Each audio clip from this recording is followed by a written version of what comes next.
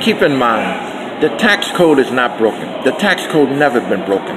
Once the tax code was implemented, it was implemented for a purpose, to follow accordingly. It so happens that you have these individuals who come in and scrutinize deliberately, intentionally, with malice, cross corners, go in different obstacles, and as I should say, those individuals who supposedly empowered to uphold the tax code, them themselves commit irregularities and discrepancies. So, when you're speaking of the tax code is broken, and it had been broken for a long time, no, the tax code was never broken. The tax code was never followed along accordingly. So, now you have it. Mr. Trump comes along and wants to get things in a perspective. But still, you have those who supposedly be in a global position refuse to do so. I'll give you an example in layman terms. One word, accountability. So when you look at America when it comes to accountability, in order to have the accurate accountability, you must have what?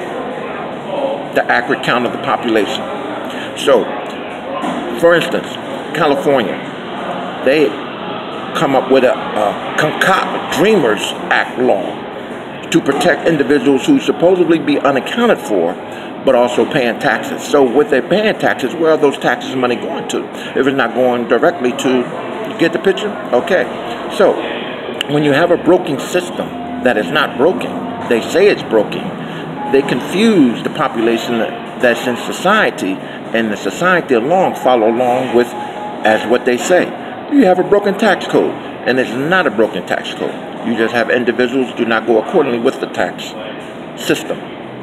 And when I speak of the tax system, I'm speaking of the Internal Revenue Service under Title 26 of the United States Code. If you check and have time to look at your banking laws under Title 12 of the United States Code, and then everything sums everything up. So when you have unaccountability and individuals not cooperating accordingly, then you will have an off-balance sheet. But in the meantime, listen, tax code has always been perfect. It have not changed, only for the better, not for the worse. So it's a real sticky situation. What it is that people forget. Don't forget the hands that feed you. So when America feeds you and you forget, the next thing comes along is that, oh, I can do this and oh, I can do that. Well, it don't work that way. Because the majority of the time, it leads to what? War. And you don't want another civil war. So I must go. I advise all of you imbeciles to follow the Trump plan. That's if you want to continue thinking you have a broken tax code.